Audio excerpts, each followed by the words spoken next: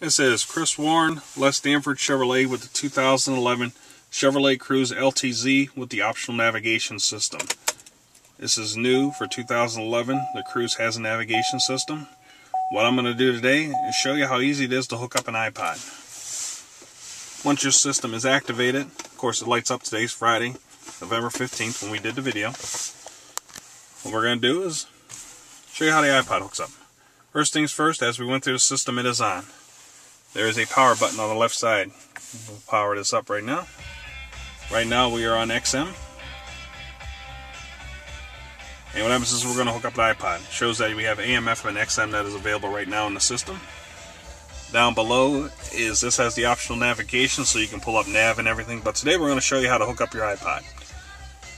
Through the system right here, you have your volume button, your power button, your HD, DVD auxiliary jack, and your Bluetooth technology, and your menu button, which controls your stations, and depending on what you're playing with, it'll allow you to circulate through songs once we plug in the iPod. But let's go over this way.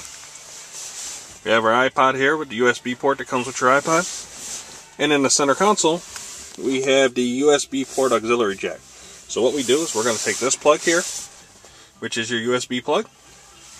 We're going to plug that right into the console here. It is plugged in. Activates, lets you know. Also, on the Cruze, it's a charger. As it's up here, it's reading the iPod right now. It's letting me know that Peter Frampton is in. And it tells me my iPod is on. Now, if I'd like to change that to anything that's on my iPod, I never have to reach down. What I do is go right down here to the menu button. Push it in. It gives me a shuffle, a playlist, an artist, or an album. Let's pick an artist here. Artists are coming up. We have Guns N' Roses, Jay-Z, Peter Frampton, Pink Floyd, and Prince. Let's go down to Prince, for example. It will load up all Prince's songs and put them in alphabetical order according to how they are on my iPod player. So what we'll do is we'll go down here to a song that we all know. Let's try Purple Rain from the movie Purple Rain. So we're listening to Peter Frampton. I push the menu button again. It is loading it. In less than 5 seconds, we are on to Prince. Very simple, very easy. A lot of people think it's real complicated. It's not.